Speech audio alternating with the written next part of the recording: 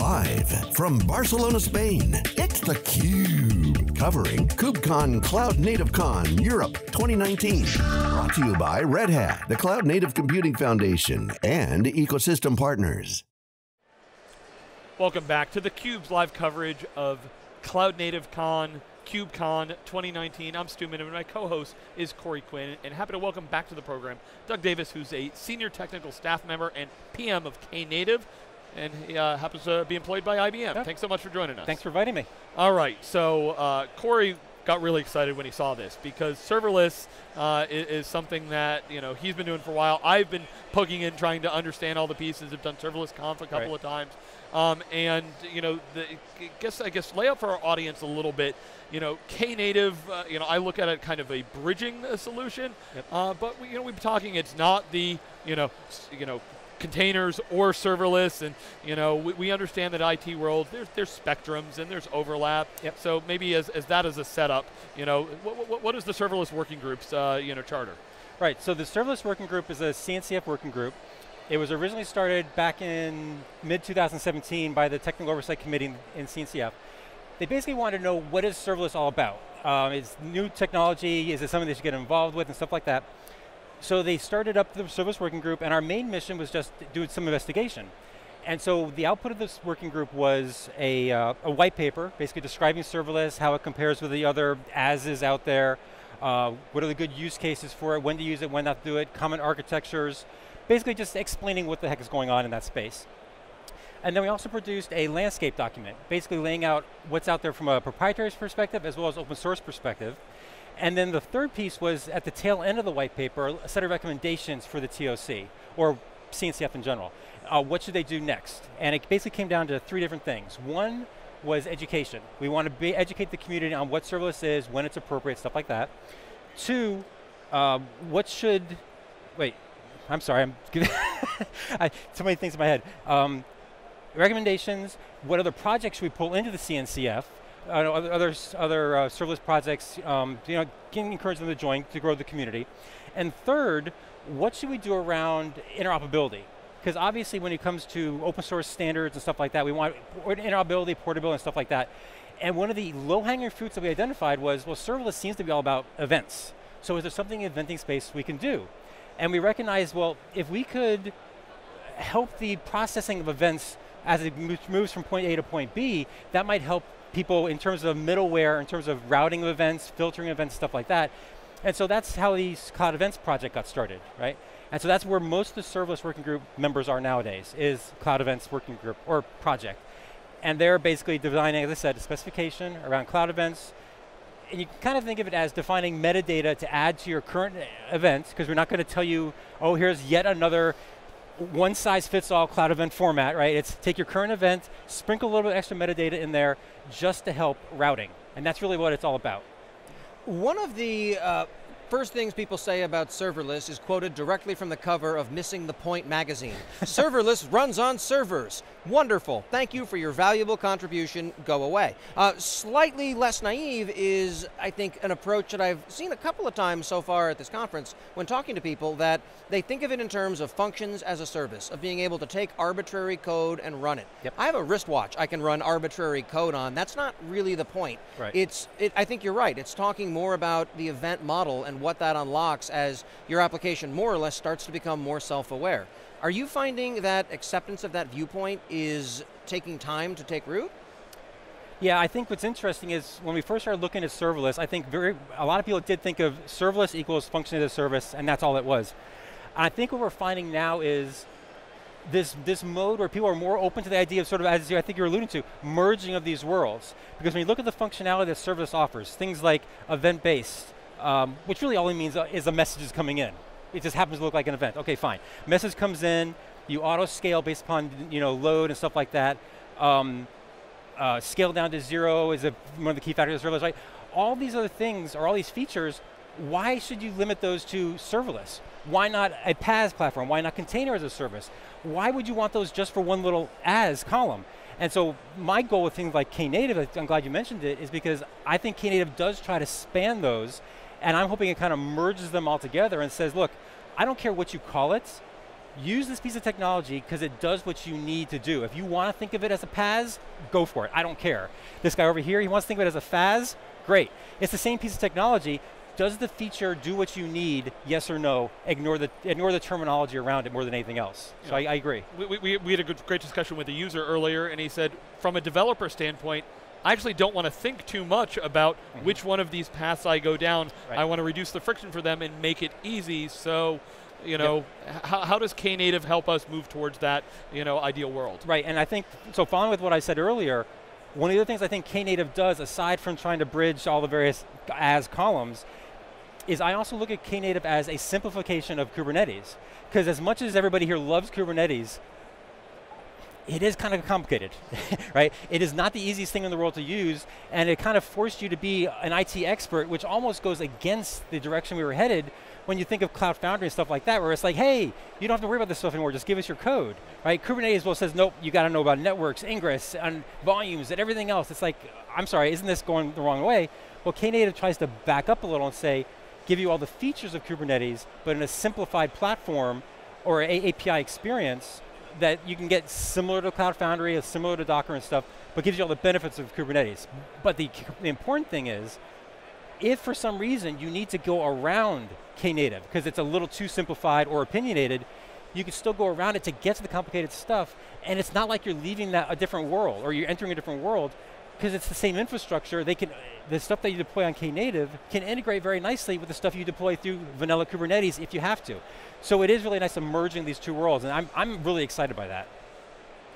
One thing that I found always strange about serverless is at first it was defined by what it's not, and then quickly came to be defined almost by its constraints. If you take a look at public cloud offerings around this, most notably AWS Lambda, though there are many others, it comes down to, well, you can only run it for X period of time, or it only runs in certain run times, or the cold starts become a problem. Right. And I think that taking a viewpoint from that perspective artificially hobbles what this might wind up unlocking down the road.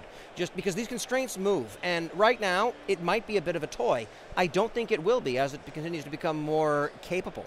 The big value proposition that I keep hearing around serverless, and I've mostly bought into, has been that it's about business logic and solving the things that are core to your business, and not even having to think about infrastructure. Where do you stand on that viewpoint? I completely agree. I think a lot of the limitations you see today are completely artificial. I kind of understand why they're there because of the way things sort of progressed. But again, it's one of the reasons I'm excited by Knative is because a lot of those limitations aren't there. Now Knative does have its own set of limitations, and personally, I do want to try to remove those. Like I said, I would love it if Knative, aside from the serverless features it offers up, became the simplified Kubernetes experience. So if you think about what you can do with Kubernetes, right? You can deploy a pod and it can run forever until the system decides to crash for some reason, right? Why not do that with Knative? And you can today with Knative technically. I have demos that I've been running here where I set the min scale to 1, it lives forever, and Knative doesn't care, right? And so deploying an application through Knative versus Kubernetes, I don't care, that it's the same thing to me. And so yes, I do want to merge in those two worlds. I want to lower those constraints as long as you keep it a simplified model and support the 80 to 90% of those use cases that it's actually meant to address. Leave the hard stuff for going around it a little. All right, so Doug, you know, oftentimes, you know, we get caught in this bubble of arguing over, you know, what do we call it and how the different pieces are. Yesterday, you had a practitioners summit for serverless. So what I want to hear is, you know, what's the practitioner's viewpoint? What are they excited about? What are they using today? And what are the things that they are asking for to help it become, you know, more usable and useful for them in the future? So, in full disclosure, we actually had kind of a quiet audience. Yeah. So they weren't very vocal, but what little I did hear is they seemed to be very excited by Knative. And I think a lot of it was because we were just talking about, sort of the merging of the worlds. Because I do think there is still some confusion around, as you said, when to use one versus the other. And I think Knative is helping to bring those together, and I did hear some excitement around that. In terms of what people actually expect from us going into the future, I don't know. To be honest, they didn't actually say a whole lot there. I have my own personal opinion, and a lot of it is what I already stated in terms of the merging. Stop having me pick a technology or pick a terminology. Rather let me just pick the technology that gets my job done, and hopefully that one will solve a lot of my needs. But for the most part, I think it was really more about Knative than anything else yesterday. I think like Linux before it, and any technology at some point, you saw this with virtualization, with cloud, with containers, with Kubernetes, and now we're starting to see it with serverless, where some of its most vocal proponents are also the most obnoxious, in that they are looking at this from a perspective of, what's your problem? I'm not even going to listen to the answer. The solution is fill in favorite technology here. So to that end, today, what workloads are not appropriate for serverless in your mind?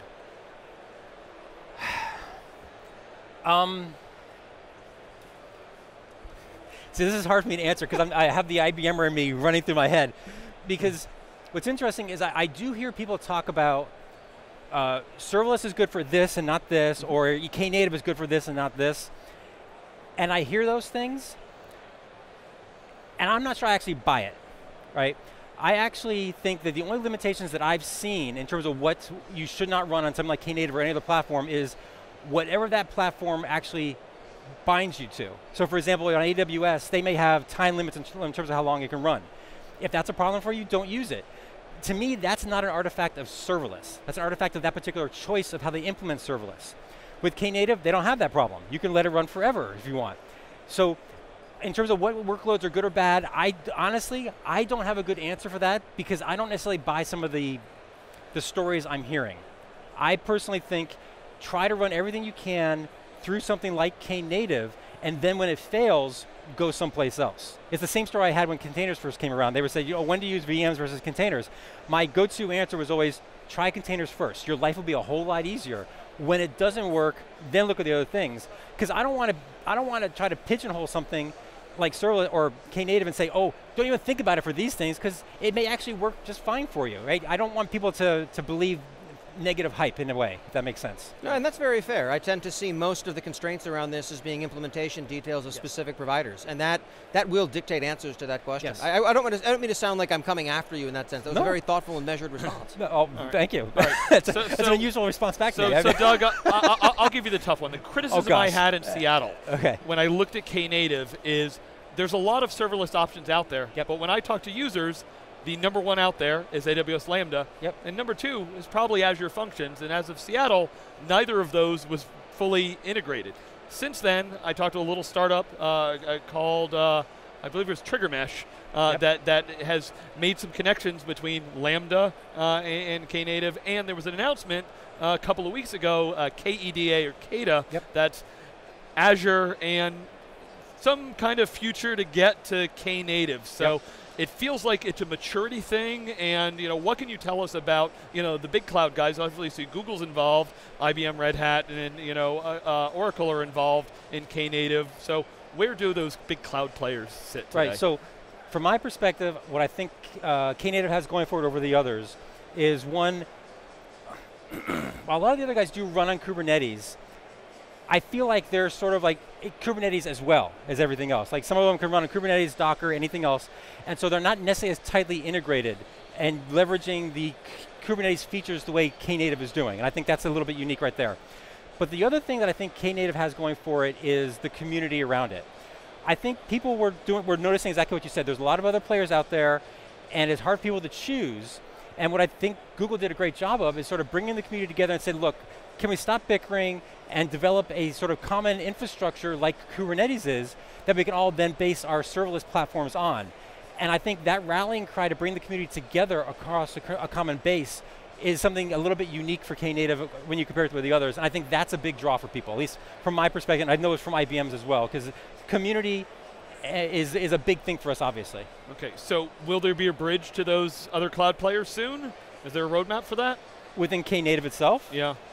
I'm not sure I can answer that one because I'm not sure I've heard a lot of talk about bridgings per se. I know that when you talk about things like getting events from other platforms and stuff, obviously through the eventing side of Knative we do, but from a serving perspective, I'm not sure I heard a whole lot from that perspective yet, to be honest.